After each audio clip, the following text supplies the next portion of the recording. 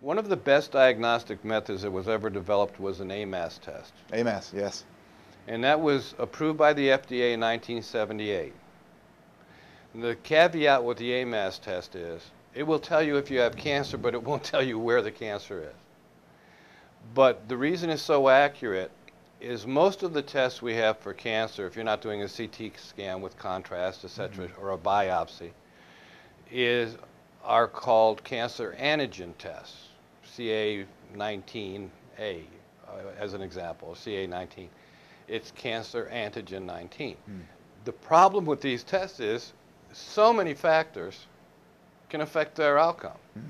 If you have an inflammatory process going on, if you have an infection going on, you can show positive in these. The AMAS test, what it stands for is anti-malignant antibody screening.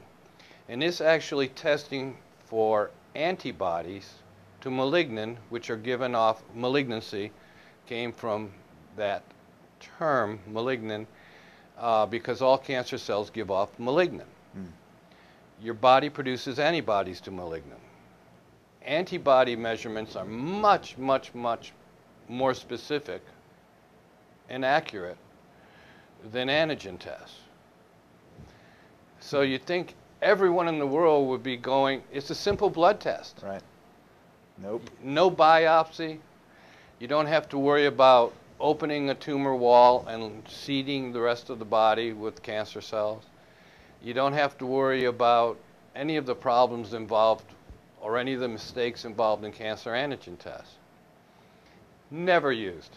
You can ask oncologist after oncologist after oncologist after oncologist, do you do an AMAS test? And they'll say, what's that? They've never heard of it. They've never even heard of it. The reason that it went into disfavor was for the body to be able to produce antibodies, it had to be able to have an intact immune system. As soon as chemotherapy was started, they could no longer follow it. Immune system shot. The immune system is no longer capable of producing these antibodies, so the test is useless.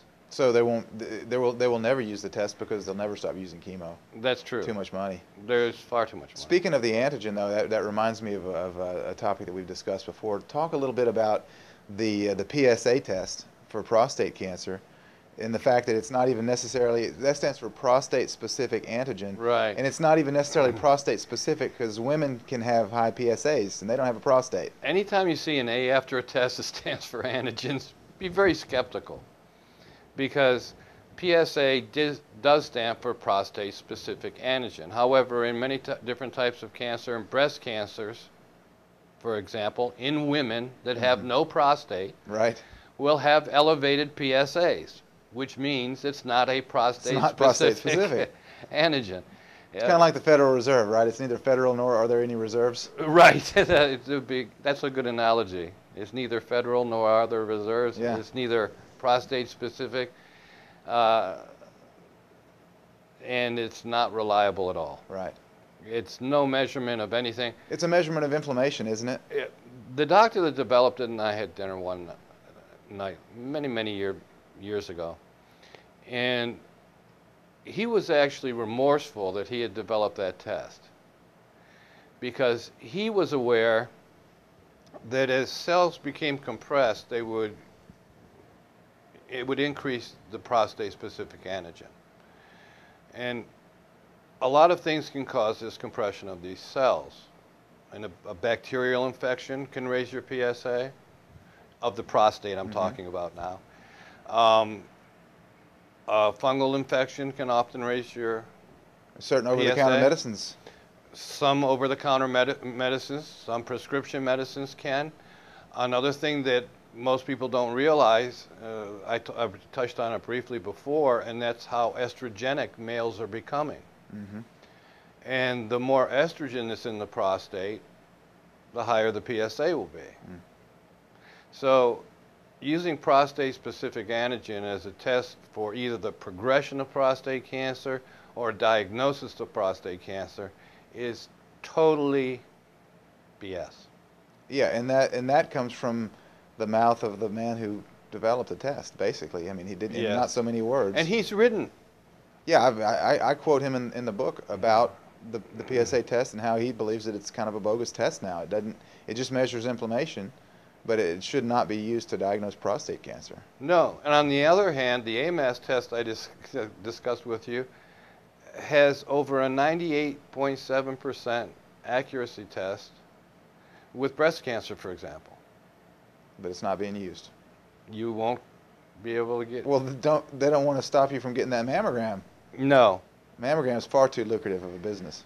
And every country now that started using mammograms heavily, with the exception of the United States, of course we're the only one of the few countries that use GMO foods as well. Mm-hmm. They do honest studies. Many countries outside of the United States, medicine is not so much a business as truly a healing art. And they look at these facts. Unfortunately, the large pharmaceutical companies are now influencing more and more and more of these countries and sliding them. But mammography was shown to actually increase the rate of breast cancer. Mm-hmm. And especially if you're having a mammogram every year. That's a... Well, it's cumulative radiation. Yeah, most people don't realize that radiation is cumulative. Just like fluoride is cumulative. Right. It's a neurotoxin, and it's cumulative. In other words, the longer you take it, even if it's a small dose, it will accumulate in your system to the point where it will cause harm. Right.